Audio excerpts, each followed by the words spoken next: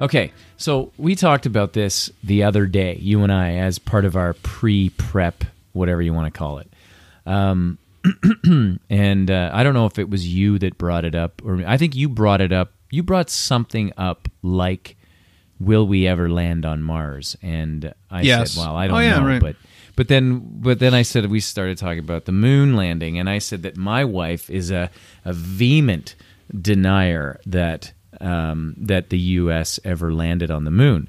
Like, ever landed, or ever. landed when it... Yeah, really? No, Wow. ever. Okay. She doesn't think that any man has stepped foot on the moon from any country in the world. Now, the reason why is because we had... Okay, and so we were flipping through TV or whatever, and we noticed this documentary on the conspiracy theories about the U.S. landing on the moon, and I was taking the position of no, they totally landed on the moon, but I can understand why some people would think that they didn't.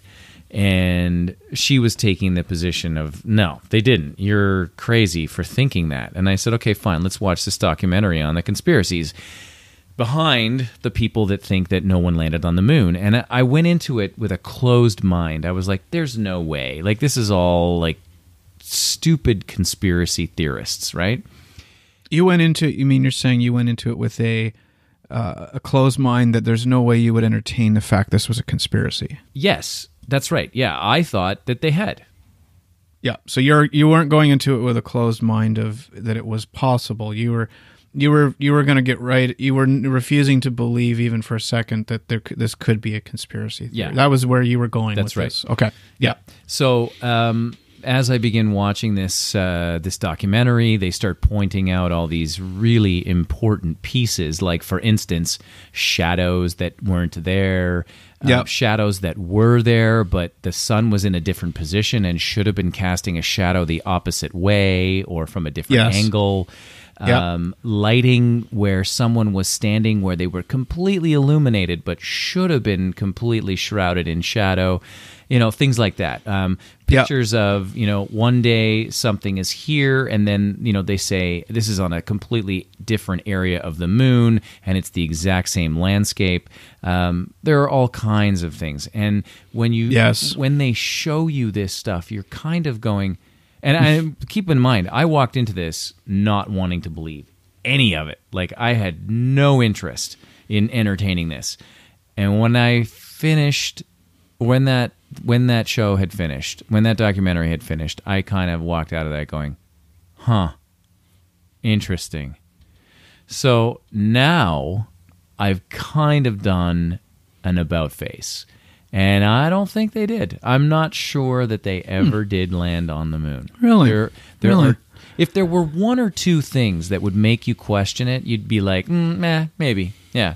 But this was like 10, 12, 15 things that you just kind of... And it was just, they piled it on. And I thought to myself, yeah, a lot of this makes sense. It's interesting because after the conversation, I knew we were going to talk about it. So I did a little bit of digging around. And I will say that in the initial phases of this, the way I found out about it was a book about conspiracy theories. Right. Yeah, I actually I never knew that this was even possible, that this was ever debated as a conspiracy theory. I don't think I knew until like maybe 5 or 6 years ago. And that's generational. I mean, when I mentioned it to my father, he said, oh yeah, there was lots of controversy and there were a lot of people trying to say it was a conspiracy theory. So he grew up, and at that time he was probably 20 years old or so when they landed on the moon. So he was... not a kid, and he wasn't, he was at a time he could easily follow the story. But he did say, yeah, there were conspiracies around it. So it was no surprise to him. It was something that people did talk about. For me, I had no idea. And when I first read, this is actually a conspiracy theory? Wow. Right. Now, using a studio to mock up the landing.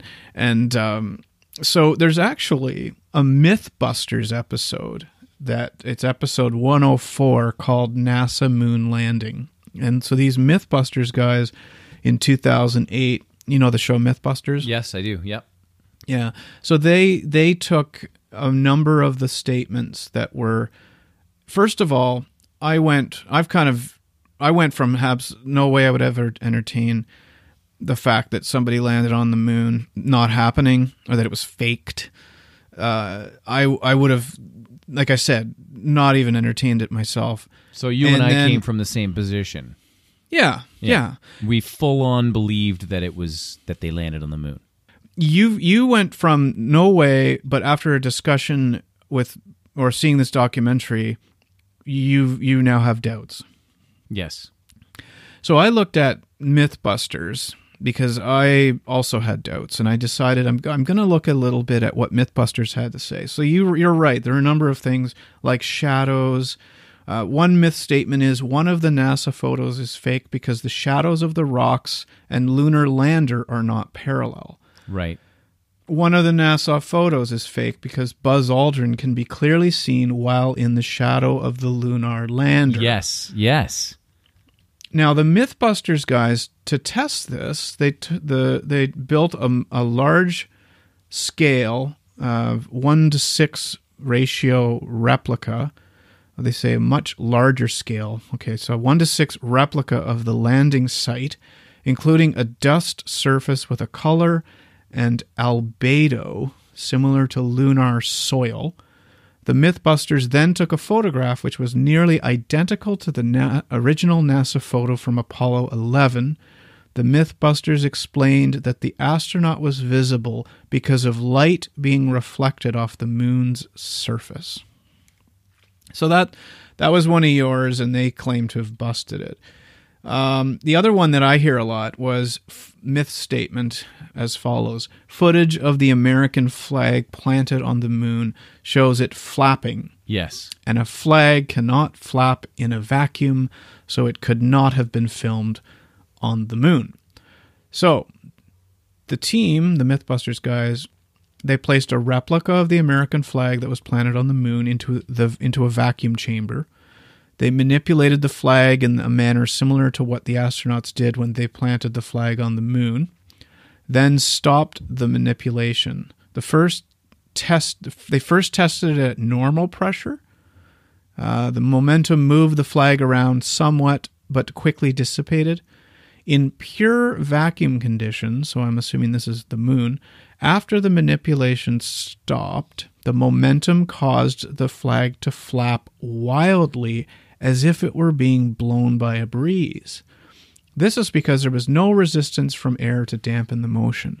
This proved that in a vacuum, a flag does not need wind to flap for a while after a person sets it in motion. Okay, so now I had originally thought I came up with that on my own, right? Did you build the chamber and everything? No, I didn't build the chamber. I came up with that in my head. I thought that seems reasonable. Like you're in a vacuum.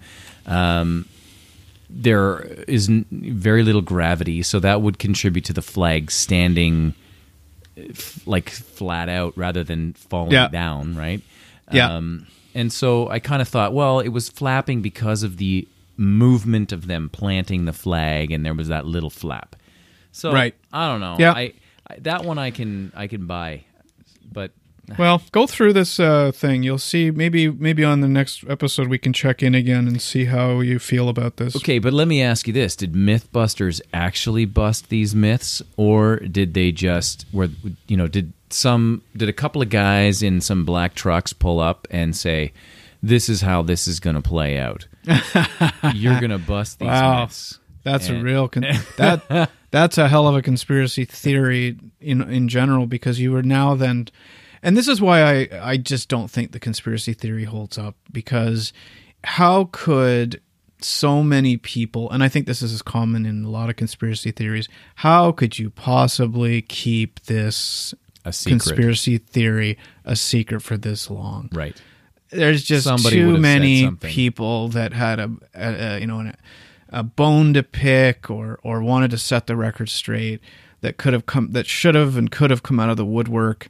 That would have, it just, to me, it would be impossible for this to be a conspiracy theory. They do say in here that the conspiracy theories can vary in the general sense that not all of the landings were real. That there were some were faked, and that the first one, I think they say, was fake because they wanted to be able to say they were the first to get there. Yes. But what really gets me on, not conspiracy theories, but I still find it fascinating that when did this happen? When was the first lunar landing? 64? No, 68? Yeah, it was late 60s. 68, 69.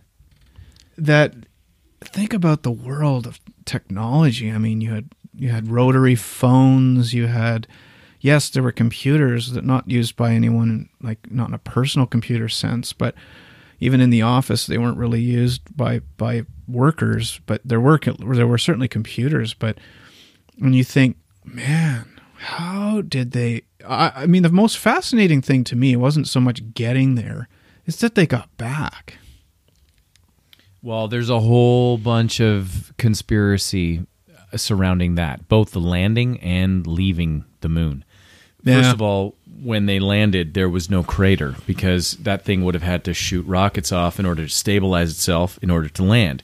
But there was no, and the moon is full of dust, right? So there was no dust blowing around, no crater underneath, and it was a certain amount of pounds per square inch that it would have been blasting underneath it. And I'm not a scientist. I can't talk like a scientist, so I don't really know what I'm saying here, but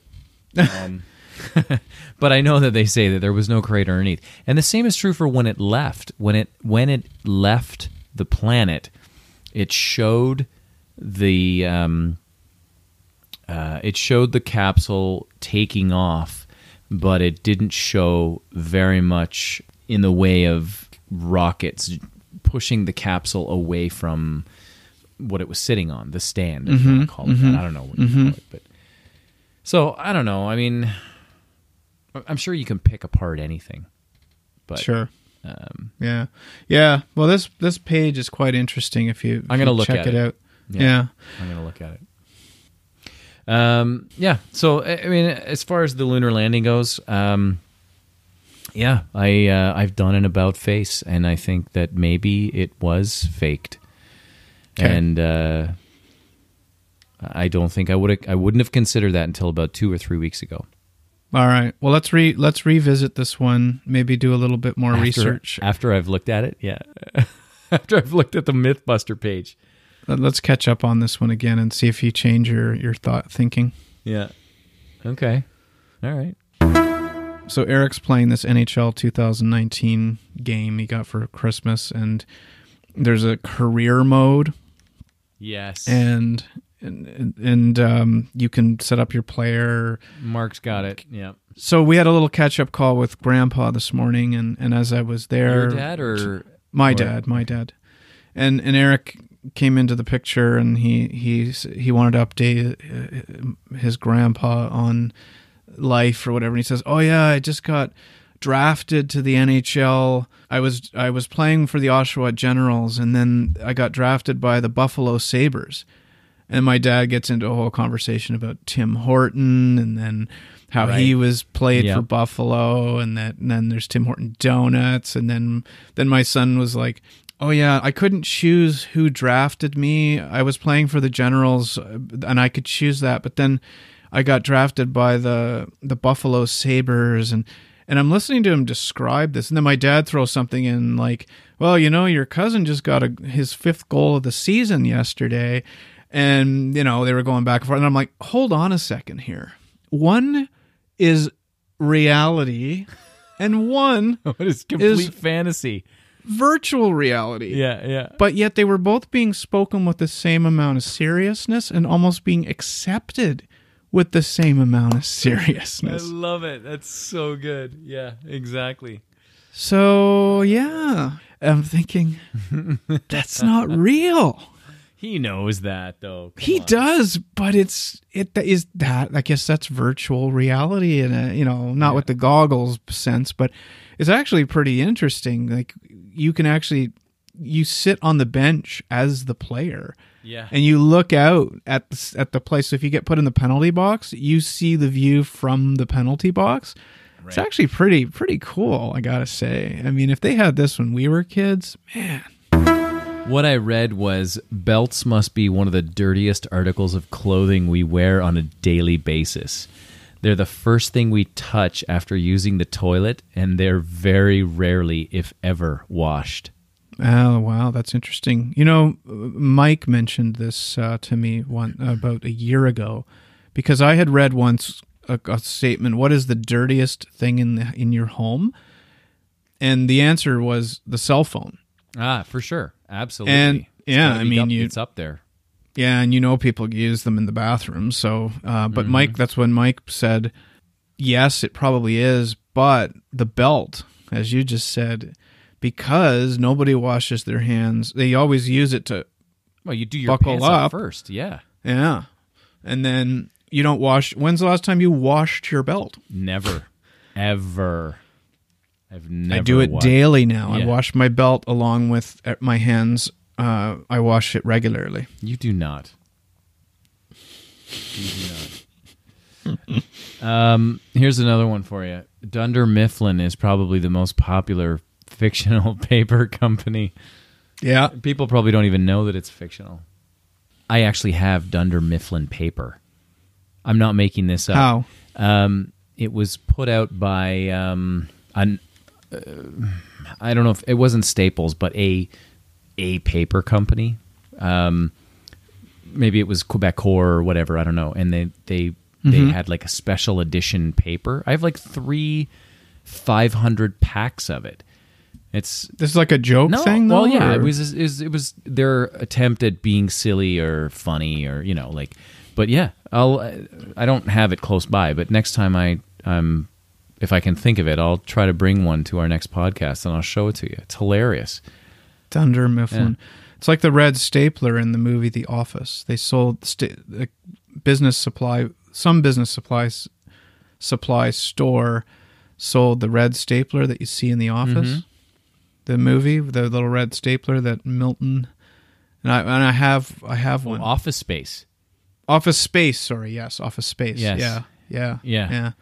So I have one. Yeah. And I'm gonna go ahead and ask you to come and work on Saturday. Yeah, it's such a good movie, cult classic. Yeah. There are some people though that I've recommended that movie to where they don't get it. They don't know what's funny about it, and they're office people. They work in offices. I'm not sure whether to be concerned about those people or whether I'm just those are people that you should be concerned about. I think so. Yes. Yeah.